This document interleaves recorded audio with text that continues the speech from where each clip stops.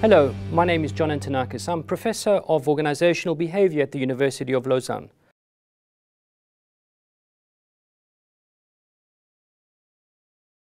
Today I'm going to talk about a topic that many researchers don't know about or care to avoid: endogeneity. Experimental methods are one way to deal with endogeneity. There are other ways, a bit more complex, that borrow a lot from econometrics. I would like to depict the relationship between X and Y using Ballantyne's. This example is taken from Kennedy's Introduction to Econometrics book. Imagine here we have the two variables, Y and X. And the overlap that they have, where it intersects, is actually the percentage of, say, overlap or variance that is shared between the two variables. And that is actually what we want to estimate when we estimate an ANOVA model or a regression model. Assume that is the slope, beta. Of course, Y depends on X, but Y depends on other variables that we have not measured. I'm just going to add one in here, M. Now, because we have exogenously manipulated X, X does not overlap with M at all. It is independent of it, or it is orthogonal to it. Therefore, what we estimate in terms of X predicting in Y, the slope coefficient, is actually consistent. By consistent, we mean that it reflects the true value as the sample size will increase. But even with experiments, we can have endogeneity problems. Unbeknown to some experimentalists, I've noticed this very often in psychology, sometimes we actually might measure two dependent variables in an experiment, Y1 and Y2, and we want to estimate the causal effect of Y1 on Y2 as a function of X. So for example, subjects were randomly assigned to treatment, we call this X, and they were then measured on Y1 and Y2. Now, suppose that Y1 and Y2 share a common cause, which is possible because they were measured at relatively the same time. Suppose they were exposed, the participants, to a certain leader, and perhaps they liked the leader or not because of what the leader looked like. That's got nothing to do with the treatment that was administered. Therefore, if one tries to estimate the causal effect of Y1 on Y2, there is an endogeneity problem again between Y1 and Y2. And this endogeneity problem needs to be acknowledged.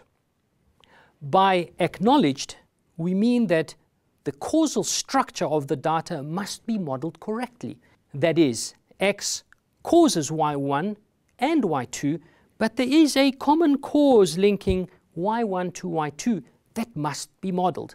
This correlation between the two disturbances must actually be modeled in the estimation procedure. Very often, they do not do that. And if it is not done, the correlation then that is estimated between Y1 and Y2 will actually be misestimated. It will be wrong. The solution to this problem is very simple. It is to use the two-stage least squares estimator, 2SLS. In this case, X is known as the exogenous variable or the instrument which is used to help identify the causal effect of Y1 or Y2. How are we going to do this? We will find the portion of variability that X and Y1 share that overlaps with Y2. However, we must model this causal structure correctly by correlating the cross-equation disturbances.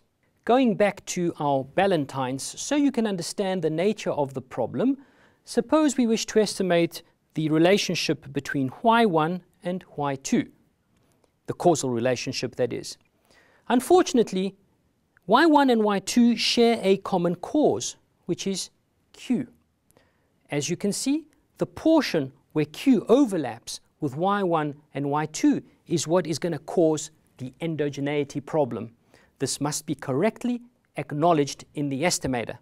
Now, if we just estimate this relationship between Y1 and Y2, as you will see, the overlapping area consists of a true component, but it also consists of an error component, and that is where the three circles overlap. That portion of the variance in the yellow circle is going to be incorrectly estimated if we use what's called the normal OLS, or ordinary least squares estimator, or maybe even maximum likelihood. It doesn't matter which estimator we use, but if we don't acknowledge the correct causal structure and find an instrument that is exogenous to the system of variables, we cannot identify the causal effect of y1 on y2. The instrument in this case is x. As you can see, x overlaps both with y1 and y2. Because x is exogenous, it does not overlap at all with the omitted common cause q, or any other causes, and I have not put them all in the model. We are just isolating q just to demonstrate the point. So what the estimator is going to do is it's going to look at the share of overlapping variance that x has with y1 and y2 to estimate the relationship of y1 with y2. Even though it's only using a smaller portion of the overlap of y1 with y2, it will still estimate it consistently. In other words, what coefficient we will find will be correctly estimated even though we use less information. This portion of the variance is what I call in the picture y1 hat. y1 hat is the predicted value of y1 that is due to x. Now this predicted value has a very special property. It does not overlap with q at all, as you can see in the diagram. This is the actual two-stage least squares estimate, which can be estimated using two-stage least squares or maximum likelihood. I will show you in a minute how. What's important to do is to correlate the two disturbances, the disturbances of y1 and y2. That is, you have to acknowledge in this estimator that y1 and y2 are endogenous and that they potentially share a common cause. The correlation between these two disturbances, as I indicate in the Ballantines, is actually what the Houseman test estimates. So let me show you how to estimate this correctly. But first we will start off how to estimate it incorrectly. Now usually what is done in these cases is that y1 is used as a predictor of y2. The problem is that y1 actually correlates with the disturbance in y2. In other words, this correlation is not zero. Beta 1, the relationship between y1 and y2, will in fact be inconsistent in its estimation. It won't be correct. Now the correct way to estimate this model is to actually use the instruments to predict y1 first, and then to use the predicted value of y1 to predict y2. To do that, we must correlate the disturbances of the two equations. In other words, the disturbances of y1 and y2. So this disturbance correlation I call psi1. Now if this correlation psi1 is not zero and it is estimated, we will kill endogeneity.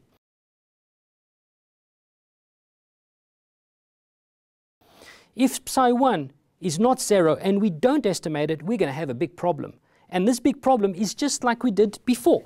If I can go back to the previous figure, it's as if we never use the instruments to predict y1 and use the predicted value of y1 to predict y2.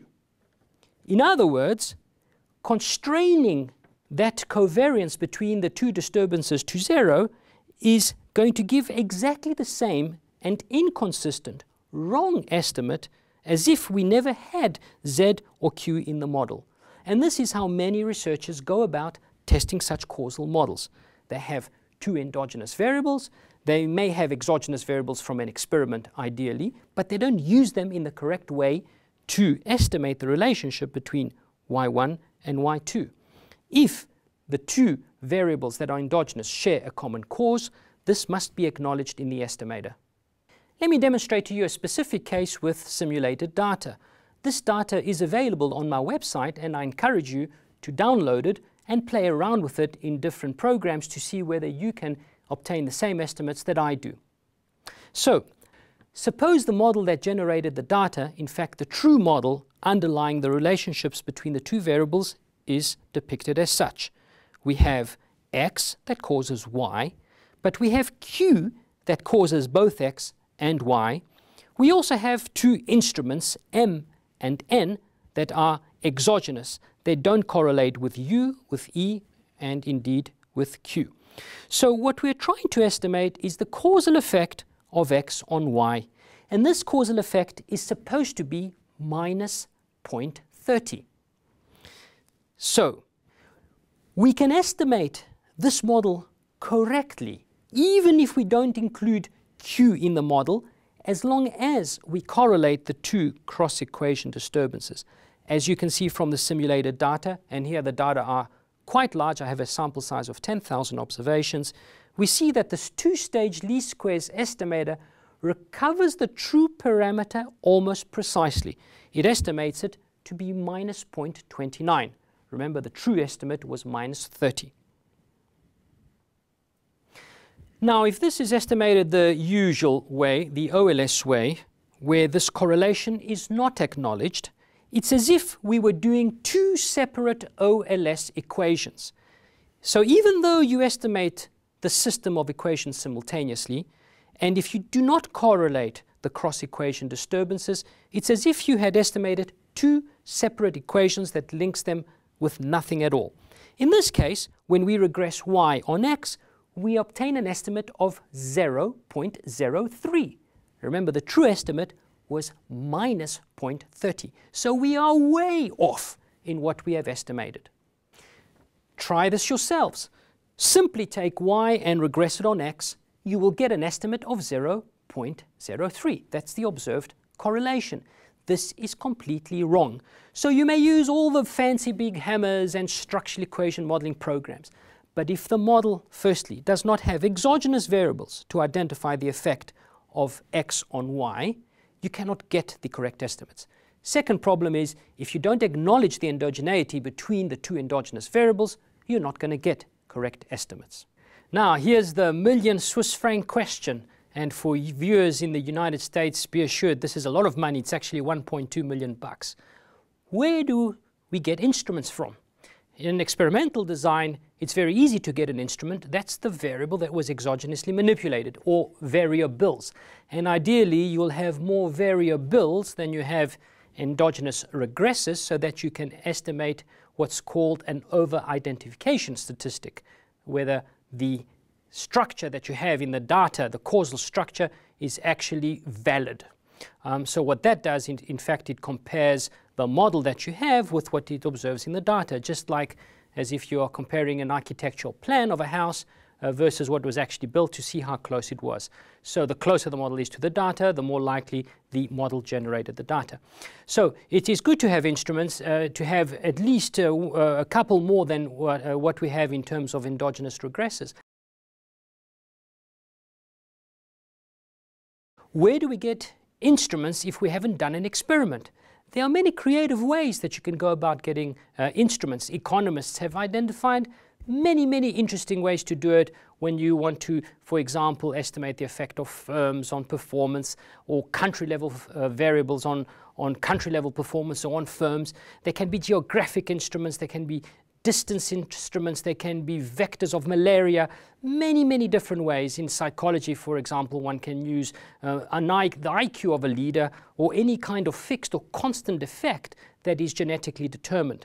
So we talk about this in the paper published in the Leadership Quarterly, and the title is On Making Causal Claims. So if you're interested to find out more about it, please refer to the paper. To summarize, if x is not exogenous, its relation to y is suspect, and it has to be corrected using some kind of corrective technique which will kill endogeneity. There are many cases of this in the literature, and the paper to which I referred to, published in the Leadership Quarterly, we found that even in very good journals, in top journals in management and applied psychology, that estimates were severely compromised by using incorrect modeling procedures. So recall, we cannot regress y, satisfaction of followers or what have you, on LMX, leader-member exchange. LMX is endogenous. We cannot use a hierarchical linear modeling estimator which looks at random effects when level 1 variables could correlate with the fixed effects. The fixed effects are an omitted cause.